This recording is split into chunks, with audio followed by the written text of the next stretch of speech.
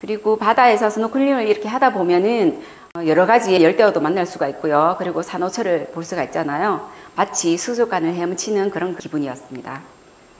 운이 좋은 날에는 이렇게 바다 거북이를 만날 수도 있고요.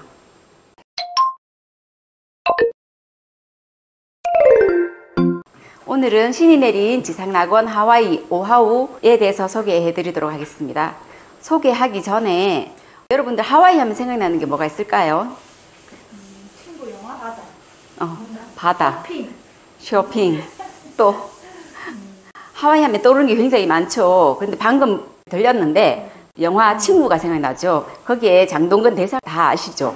다 같이 한번 외쳐볼까요? 네가 가라 하와이. 네, 하와이보다 더 유명한 네가 가라 하와이. 지금부터 시작하도록 하겠습니다. 하와이는 미국의 50번째 주고요. 마지막 주이기도 합니다. 주도는 호놀룰루고요. 여러 섬으로 이루어진 군도입니다. 주요 섬은 8개이고요. 면적은 15,420제곱킬로미터인데요. 이 면적은 제주도의 9배 정도 되는 면적입니다. 인구는 약 146만 명이고요. 시차는 한국보다 19시간이나 넘습니다. 언어는 영어를 주로 사용하고 있고요. 아직까지 하와이어도 좀 사용하고 있고요. 기후는 아열대 기후로서 연평균 24도인데 휴양지로서 적합한 온도를 가지고 있습니다. 위치는 어디에 있나요? 네, 태평양 한가운데 위치하고 있죠. 한국에서 비행기를 타고 가시면은 약 8시간에서 9시간 정도 가는 곳에 위치하고 있습니다. 하와이 크게 한번 확대를 해봤거든요. 하와이 주요 8개 섬인데요. 간략하게 크기 순으로 간단하게 소개 한번 해보도록 하겠습니다. 첫 번째 빅아일랜드인데요. 빅아일랜드는 이름 그대로 하와이 섬 중에 가장 큰 섬이고요. 제주도의 6배 정도 되는 크기의 섬입니다. 말 그대로 섬이 너무 크다 보니까 볼거리가 다양하고요. 여기의 특징은 아직까지도 화산 활동을 하고 있는 화산이 있고요. 용암이 넘쳐나서 바다로 흘러내리는 멋진 광경을 볼 수 있는 그런 곳입니다. 두 번째, 마우이 섬입니다. 여기는 자연 그대로 보존하여서 신혼여행객들이 많이 찾는 곳이고요. 또 유명인들이 여기 별장을 많이 가지고 있다고 해요. 그래서 휴양을 하고 싶은 분들은 마우이에 가시면 좋을 것 같습니다.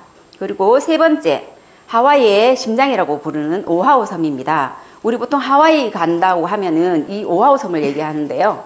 호놀룰루 공항이 있고 와이키키 해변이 있는 곳입니다. 제주도보다 약간 작지만 하와이의 인구 65%가 이 섬에 거주하고 있거든요. 그래서 아주 활기찬 그런 섬입니다.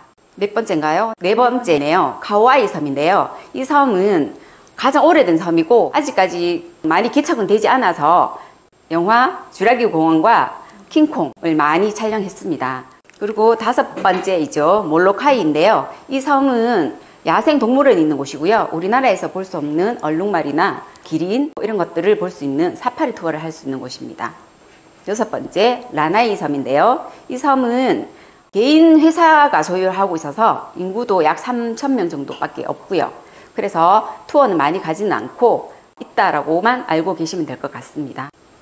마지막으로 니하오 섬과 카울라웨 섬인데요. 이 섬은 가장 작은 섬 7번째, 8번째인데 인구는 약 200명 정도밖에 안 살거든요. 그렇다 보니까 가끔씩 지도에도 안 나타나는 곳입니다. 그래서 하와이는 섬이 6개다라고 하시는 분들도 계시고요. 하와이는 무지개 섬이라고도 많이 하는데요. 무지개가 생기려면 기후 조건이 좀 맞아야 되잖아요. 적당한 비와 햇볕이 만나야 되는데 하와이는 무지개가 생기기 가장 적합한 장소에 위치하고 있다고 합니다. 그래서 하와이 여행을 하다 보면은 무지개를 자주 볼 수 있습니다. 그래서 하와이와 무지개가 어우러진 사진부터 한번 감상하고 시작하도록 하겠습니다. 호놀룰루 항의 무지개입니다. 바다에서 본 와이키키 무지개, 항공에서 바라본 와이키키 해변의 무지개, 마누아 계곡에 낮게 깔린 무지개입니다. 그리고 쿨루아 산맥 상공에서 저군에서 내리는 비와 무지개, 부서지는 파도 입자들이 만들어낸 무지개, 호놀룰루 시내의 무지개 등이 있습니다. 이렇게 다양한 무지개가 있는데요. 하와이에 있는 모든 차량 번호판은 저렇게 무지개 그림이 그려져 있거든요. 이것은 하와이인들의 생활 문화에 얼마나 깊숙이 자리를 잡고 있나 하는 것을 증명하는 것이고요. 그리고 또 하와이는 인구 146만 명 중에 백인이 25%, 원주민이 6.3%, 그리고 아시아인이 38%가 있고요. 혼혈이 23.8%, 그리고 그 외 인종이 6.8% 정도 되는 다양한 인종들이 어울려 살고 있습니다. 여러 색깔이 무지개를 만들듯이 무지개와 하와이는 많이 닮았지 않나 라는 생각이 듭니다. 투어를 하기 전에 먼저 인사법을 배워야 되겠죠. 하와이 원주민의 하와이어인데요. 알로하라고 이렇게 하시거든요. 안녕하십니까 라는 뜻인데요. 만날 때뿐만 아니라 헤어질 때도 알로하라고 하시고, 또 감탄사 대용으로도 알로하 사용할 수도 있고, 하와이 풍습 그대로 사용하고 있다고 합니다. 그럼 본격적으로 오아후 여행 시작해 볼까요? 휴양지로 유명한 와이키키 비치부터 보도록 하겠습니다. 호놀룰루 공항에서 30분 정도 이동하면 남쪽에 위치하고 있고요. 와이키키 해변의 모습인데요. 연중 따뜻한 기온으로서 1년 내내 관광객들이 세계에서 찾아오고 있는 곳입니다. 모래가 너무 부드럽고요. 완만한 경사, 파도가 잔잔하여서 남녀노소 누구나 찾아오는 와이키키 해변의 모습입니다. 그리고 와이키키 해변 옆에는 카우나목구라는 동상이 있는데요. 카우나목구는 하와이 원주민 출신의 수영 선수입니다. 1912년부터 1924년까지 100m 수영에서 올림픽 금메달을 5번이나 딴 하와이의 영웅입니다. 또 은퇴를 하고 나서 다시 하와이에 들어와가지고 서핑을 하게 되는데요. 서핑으로도 이름을 떨칩니다. 하와이는 서핑의 성지라고 하잖아요. 그래서 와이키키 앞바다에는 항상 저렇게 서핑을 배우는 사람들과 서핑을 즐기는 사람들이 많이 있습니다. 하와이 하면 빠질 수 없는 게 있죠. 하와이 꽃이죠. 플루메리아라고 하는데요. 하와이를 방문을 하면 보통 한영의 뜻으로 하와이 꽃을 엮어서 목걸이를 주시잖아요. 아니면은 또 하와이 꽃을 엮어서 이렇게 자기 목걸이를 직접 만드는 체험도 있습니다. 그리고 기념품 샵에 가시면은 귀걸이나 머리핀 같은 거를 판매하는데요. 저는 머리핀을 구매를 했어요. 그래서 여행하는 동안 머리핀을 꽂고 하와이 기분을 좀 내면서 다녔거든요. 그렇게 하니까 훨씬 여행하는 기분도 들었고 또 기분도 업되고 훨씬 좋았습니다. 여러분들도 다음에 여행을 하시면 꼭 구매를 하셔서 이왕이면 큰 걸로 달고 다니시면 좋겠습니다. 그리고 와이키키 해변 쪽에는 특급 호텔들이 즐비합니다. 체인 호텔들도 많고요. 세라톤, 힐튼, 메리어트 등등 많이 있는데요. 이 호텔을 다 소개를 못 시켜드리니까 제가 묵었던 세라톤 와이키키 호텔을 잠깐만 보여드릴게요. 룸에서 바라본 세라톤 와이키키 호텔 수영장이거든요. 와이키키 해변과 수영장이 연결된 인피니티 풀을 가진 호텔입니다. 그리고 해변가를 보시면은 저렇게 점프하는 모습도 볼 수가 있고요. 비치 발리볼을 하시는 분, 선탠을 하시는 분, 그리고 저렇게 데이트를 하시는 분이나 서핑을 하시는 분, 각기 다양한 모습으로 휴가를 즐기는 모습을 볼 수가 있습니다. 와이키키 해변은 일몰도 굉장히 유명하거든요. 그래서 해변을 바라보면서 맥주 한 캔을 드신다면 그보다 행복한 시간이 없지 않을까 생각이 듭니다. 그리고 일몰도 유명하지만 와이키키 해변은 야경도 멋있습니다. 여러분들이 와이키키 해변에서 아마 묵게 되실 텐데요. 가시게 된다면 호텔에만 묵고 있지 말고 밤에 나오셔가지고 이렇게 돌아보시면 멋진 모습을 보실 수가 있습니다. 이렇게 와이키키 해변을 둘러보았는데요. 다른 비치보다 정말 예쁘다 뭐 이런 감동은 사실 없습니다. 그냥 비슷한 비치인데요. 하지만 와이키키 비치는 그 존재만으로도 특별하지 않나 이런 생각이 들고 또 자유분방함과 멋스러움이 있었던 것 같습니다. 끝에 보시면 동쪽 끝에 낮은 산이 보이시죠? 저기가 우리가 두 번째로 갈 장소입니다. 다이아몬드 헤드입니다. 바로 와이키키 비치 옆에 위치하고 있죠. 이 다이아몬드 헤드는 오아후의 상징이라고도 할 수 있고요. 보시다시피 산이 그렇게 높지 않고 233m 정도 되는 높이거든요. 화산 분화구입니다. 쉽게 올라갈 수 있다 보니까 트레킹도 유명하고 드라이브 코스로도 유명합니다. 이 화산 분화구 모습을 보시면은 절구 모양의 분화구죠. 그 면적을 보시면은 좀 넓고 높이는 굉장히 낮고 해서 이 화산이 화산 활동을 그렇게 오래 하지 않았는 것을 증명할 수가 있습니다. 다이아몬드 헤드 전망대에 올라보시면요. 이렇게 뻥 뚫린 와이키키 해변도 볼 수 있고 호놀룰루 시내를 볼 수가 있는데요. 탁 트인 전망이 가슴 시원하게 느껴질 수 있으니까 한번 올라가 보시길 바라겠습니다. 하나우마 베이입니다. 여기도 마찬가지 다이아몬드 헤드에서 조금만 이동을 하면 나오는 장소이고요. 여기는 화산 분화구인데 바다에 잠긴 분화구입니다. 하와이에서 가장 인기 좋은 스노클링 포인트입니다. 보시다시피 이렇게 둘러싸여 있어서 파도가 잔잔하고요. 초보자들이 스노클링 하기에 가장 좋은 장소입니다. 여기는 유일하게 입장료를 내야 되는 곳입니다. 자연보호 구역이거든요. 그래서 자연보호를 하기 위한 비디오 시청을 꼭 하시고 들어가셔야 되는 것 같습니다. 다채로운 생물들이 바다에 살고 있고요. 특히 여기는 산호가 많아요. 검게 보이는 부분이 산호거든요. 그리고 여기는 좋은 환경에 자연 친화적인 장소입니다. 그래서 다녀오신 분들이 굉장히 만족도가 높고요. 저는 잠깐 갔었는데 그늘이 없어서 좀 불편했던 점이 있었습니다. 그리고 바다에서 스노클링을 이렇게 하다 보면은 여러 가지의 열대어도 만날 수가 있고요. 그리고 산호초를 볼 수가 있잖아요. 마치 수족관을 헤엄치는 그런 기분이었습니다. 운이 좋은 날에는 이렇게 바다 거북이를 만날 수도 있고요. 다음 장소 이동하겠습니다. 라니카이 비치 공원입니다. 하나우마 베이에서 약간 위쪽으로 이동하면 보실 수가 있고요. 여기는 자칫 잘못하면 지나칠 수 있는 공간입니다. 마을과 마을 속에 짠하고 나타나는 비치인데요. 오바마 대통령이 이 비치에서 감탄을 했다고 합니다. 여기는 카누 대여점이 있어서 카누를 타고 바다 투어를 할 수 있는 곳이고요. 여기의 특징은 마을과 바다가 어우러져 있는데 마을이 지대가 조금 높은 곳에 위치하고 있습니다. 그래서 여기는 트레킹이 유명하고요. 10분 정도 가파른 곳을 올라가다 보면은 에메랄드빛 바다를 볼 수가 있고 마을도 같이 볼 수 있는 전망대가 나옵니다. 하늘과 바다 구분이 되시나요? 마치 하나가 된 것 같은 풍경인데요. 보통 캠핑을 가시면 불멍 많이 하시잖아요. 여기서는 물멍을 할 수 있는 그런 장소이고요. 여기는 조금 올라와야 되는 부분이기 때문에 걷기를 좋아하거나 특별하게 바다를 보고 싶다 하신 분한테 추천을 드리고 있습니다. 다음은 모자섬입니다. 약간 또 북쪽으로 올라가는 곳에 위치하고 있습니다. 모자섬 보이시나요? 중국인이 쓰던 모자를 닮았다고 해서 모자섬이라고 불리고 있고요. 저 섬의 정식 명칭은 모콜리 섬입니다. 그리고 쿠알라 비치에 있는 곳이고요.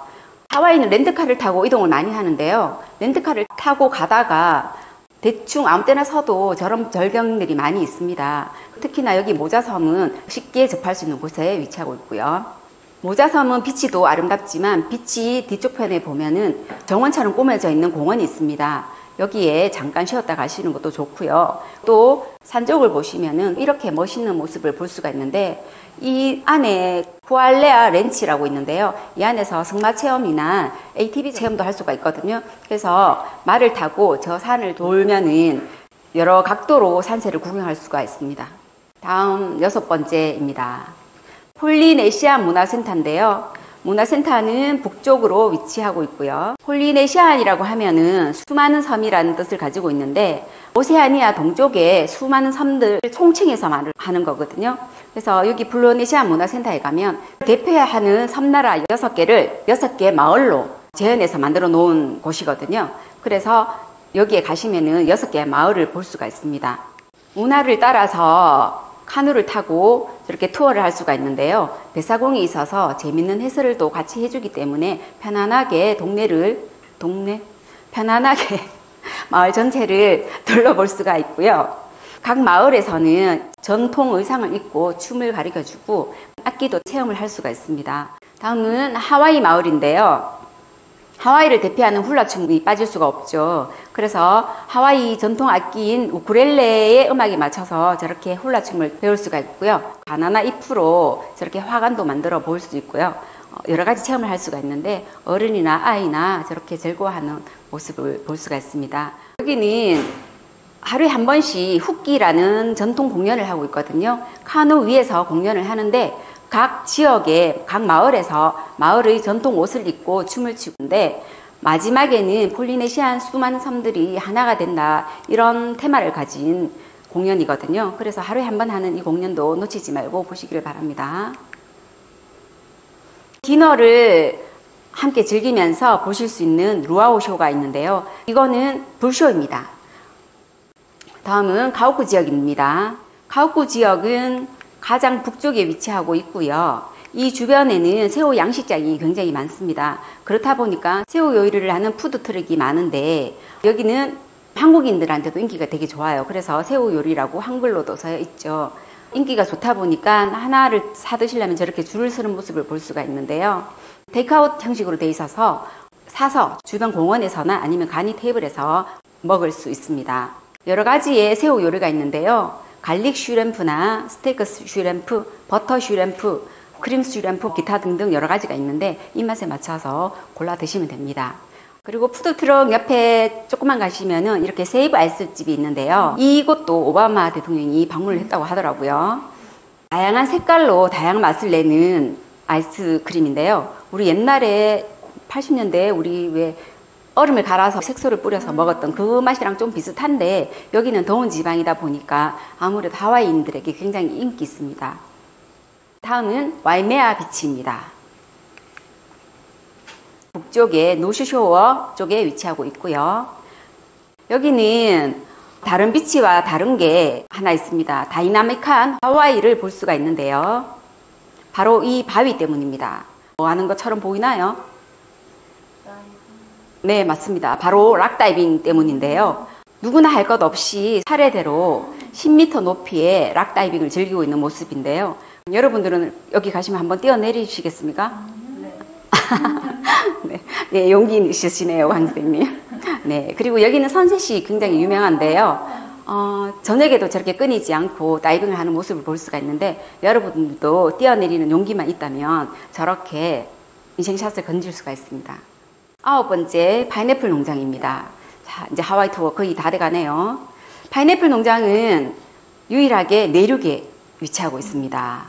여기는 우리 마트 같은 데 가면은 돌바나나, 돌 파인애플 많이 보시잖아요. 그 회사 농장이고요. 농장을 둘러보시려고 하면은 기차를 타고 둘러볼 수가 있거든요.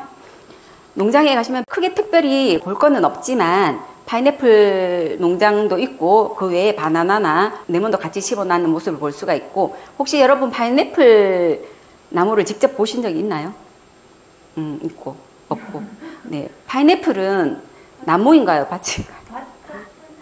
네, 저는 처음에 파인애플 나무인 줄 알았어요. 많은 사람들이 파인애플 나무인 줄 알고 있더라고요. 그래서 이 사진을 한번 보여주고 싶었는데 두 번째 있는 사진이 파인애플 밭이고요. 바닥에 깔려있는 모습을 볼 수가 있죠. 수박처럼 땅에 열매가 열리는 그런 과일입니다. 농장 옆에는 기념품 샵이 있는데요. 파인애플로 만든 소품들을 많이 팔고 있고요. 아기자기한 인형들도 있고 애기들도 많이 좋아하고 있고요. 그리고 파인애플로 만든 아이스크림이나 생과일 같은 것도 판매하고 있으니까 휴게소를 지난다고 가볍게 생각하시고 아이스크림 하나 드시고 한 바퀴 도시는 것도 괜찮을 것 같습니다. 마지막으로 진주만입니다. 진주만은 내륙으로 쭉 내려오셔서 호놀룰루 공항 가기 직전에 있는데요. 진주만은 하와이 원주민들이 옛날에 진주를 여기서 채취를 했다고 해서 진주만이라는 이름이 붙여졌고요. 이렇게 아름다운 하와이에도 아픈 역사가 있습니다. 진주만은 미 해군 주요 기지가 있었던 곳이고 2차 세계대전의 시발점이죠. 그리고 격전지였고요. 바로 이 진주만에 박물관이 3가지가 있는데요. 미주리함 박물관이 있고요. 그리고 보호핀 잠수함 박물관이 있고요. 세 번째는 태평양 항공 박물관이 있습니다. 먼저 미주리함 박물관부터 보시도록 하겠습니다. 이 미주리함은 1644년도에 건조되어서 지금까지 오랜 기간 많은 전쟁에 참전하였습니다. 인천 상륙작전에도 참전해 우리와 인연이 있는 함입니다. 왼쪽에 보시는 사진은요. 일본군이 항복을 했을 때 전쟁이 종전이 되었다는 소식을 듣고 너무나 기쁜 나머지 서로 모르는 수병과 간호사가 저렇게 부둥켜 안고 딥키스를 하는 모습인데요. 이때 사진작가가 찍어서 유명해진 모습이거든요. 미주리함 위에 올라가 보시면은 선체가 얼마나 어마어마하고 큰지를 느낄 수가 있고요. 여기는 한국인 가이드가 있어서 미주리함에 대해서 상세히 들을 수가 있습니다. 선체 내에 들어가 보시면요. 복도로 이렇게 연결되어 있는데 복도로 요리조리 가다 보시면 식당도 있고요. 조종실도 있고 그리고 사무실이나 여러 가지를 볼 수가 있는데요. 아주 디테일하게 보존되어 있어서 많은 볼거리가 있습니다. 특히 제가 기억에 남는 것은 일본이 항복을 선언하는 사인을 한 문서이거든요. 저게 그대로 보존이 되어 있었습니다. 그게 가장 인상적이었고요. 이렇게 퇴역한 미주리함이지만 지금은 미주리함 박물관으로 이렇게 재탄생한 모습을 볼 수가 있었습니다. 두 번째, 보핀 잠수함입니다. 이 잠수함은 핵미사일을 장착해 놓은 최초의 잠수함으로서 이수가 된 잠수함이거든요. 제2차 세계대전 때 적 잠수함을 44척이나 침몰시킨 무적의 잠수함입니다. 주변에 보시면은 저렇게 핵미사일과 어뢰들이 전시되어 있는데요. 저런 모습을 천천히 둘러보았고요. 그리고 마지막 태평양 항공박물관이 있습니다.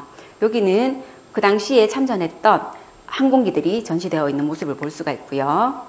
야외에 항공기들이 저렇게 전시가 되어 있고 또 실내에도 경비행기나 저런 항공기들이 전시되어 있는 모습을 볼 수가 있습니다. 이렇게 3개의 박물관이 전시되어 있고요. 그 외에도 애리조나 메모리얼 파크가 있는데요.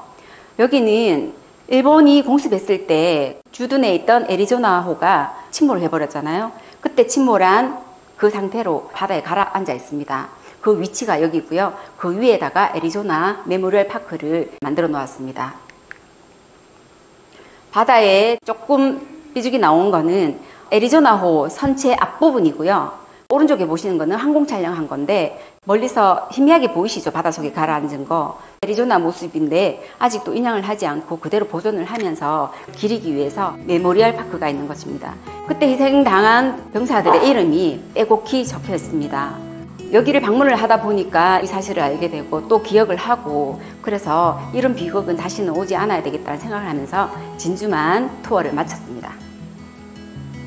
자, 오늘 오아후 3일주를 하였죠.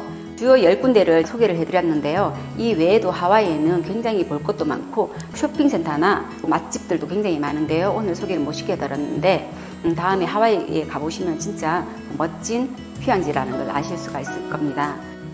보통 하와이를 잡으시면 기간을 짧게는 7일, 길게는 한 달까지 잡으시는 분들도 계시던데요. 7일 이내 같으면 당연히 오아후 섬을 꼼꼼히 둘러보시는 걸 추천드리고요. 열흘이나 보름 좀 된다면은 오아후에서 비행기를 타고 마우이나 빅아일랜드, 카와이 이렇게 3일에서 5일 추가를 하면서 하나하나씩 추가를 하셨으면 좋겠습니다. 자, 이렇게 하와이 여행을 했고 이 사진은 제가 마우이에서 남편과 찍은 사진인데요. 저는 이 사진을 보면서 항상 추억을 생각하는데요. 여러분들은 여행을 하실 때 어떤 마음으로 여행을 하시나요? 아니면 어떤 목적을 가지고 여행을 하시는지. 저는 반짝이는 추억 하나를 얻기 위해서 여행을 떠나는 것 같습니다. 이 추억은 평범한 일상을 특별함을 만들어주는 힘이 있는 것 같습니다.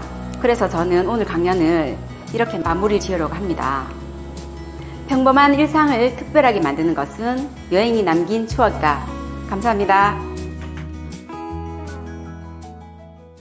제주도 섬보다 약간 작지만 또 꼬이기 시작이야. 그리고 맛집들이 즐비해져 있고요.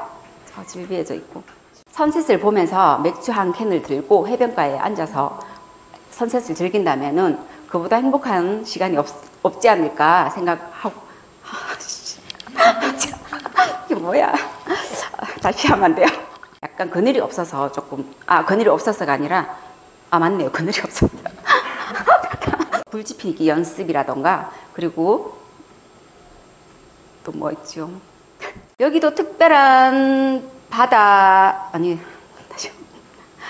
여기도 다른 바다와 별다른 잠깐만. 진주만은 우리가 아니고 진주만은 미군 주요 미치겠다.